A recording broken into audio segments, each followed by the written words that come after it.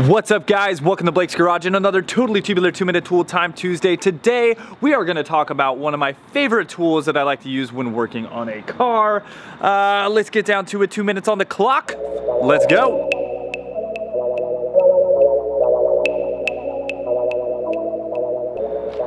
Woo! Literally one of my favorite tools right here. Woo! All right. Just kidding, just kidding. All right, guys, we're dropping in this. Oh God, it's not working. Drop on in. Okay, this is the tool today, guys. The freaking creeper. What? What are you talking about? This thing right here. This is El Creeper. So the creeper is basically one of my favorite tools that I use in El Chapo. This one I've had for quite a while. Actually works pretty damn good. Has wobble wheels and all that type of stuff, so it rolls along very, very nicely.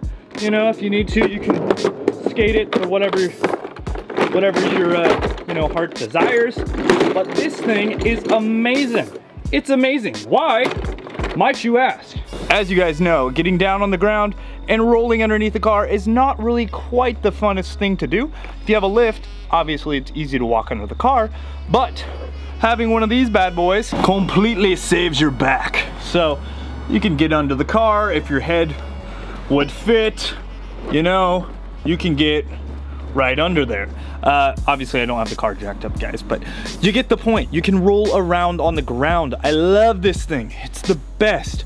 One more tool that I want to talk about. Links down in the description to this, guys. I love this one. It's so good. It's so good. My gosh. My gosh. Oh my gosh. My gosh. Look at the roll. Look at the roll. So this one is also really good because see the little head pad. It's got the areas where you can throw your tools in the side, which you still always lose your tools, but at least you have a spot for them. But rolling underneath the car is super easy if you have something on your back or whatever. It's going in and out. It makes going under a car not suck as much, right? Because scraping up your back, it's not really fun. It's just not. Freaking knee pads. Oh my God. These are what's up, because every time I change my freaking wheels on my car, I use these knee pads. Why? Because I'm an old ass person. No, not really, because I like my knees, and my knees are jacked up from skateboarding back in the day and all that, you know, that fun stuff, skateboarding, snowboarding, biking, whatever. My knees hurt sometimes if I just put them on the concrete. So using a knee pad is freaking sick. Look at this. We're just looking at it. This works so good. Boom, boom, boom. Impact driver this bad boy off. And yeah, you don't screw up your knees. You're not getting them dirty. And it's nice and soft. Oh, so squishy.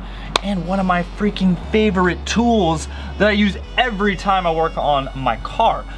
If you don't use one of these, chances are your freaking knees hurt and you're gonna be feeling it for like a week later. So I definitely recommend to pick one of these items up because it just makes working on stuff so much better.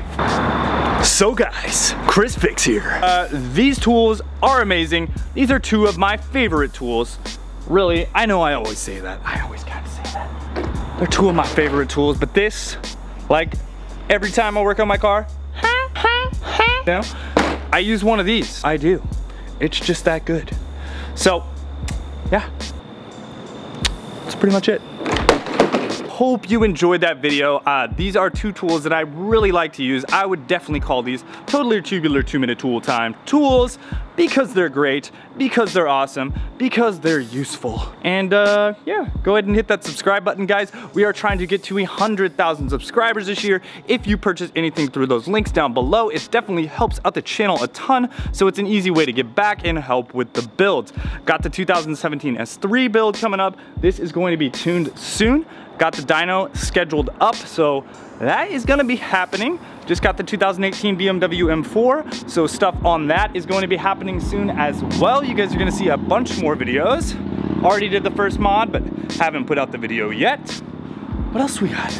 We got the 1988 BMW E30D Birdie 30. Stuff's happening with that. Trying to get more parts. Still waiting on a few things.